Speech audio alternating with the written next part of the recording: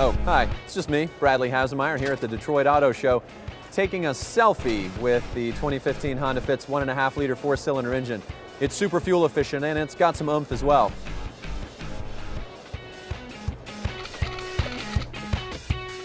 The 2015 Honda Fit's got 130 horsepower, 1.5-liter 4-cylinder engine, pushing that power through 2 transmissions, a CVT and a 6-speed manual.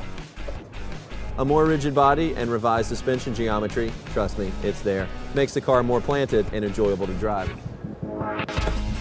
130 horsepower, 114 pound-feet of torque, paddle shifters on the wheel, and 2 transmissions to choose from. This car is going to be fun to drive.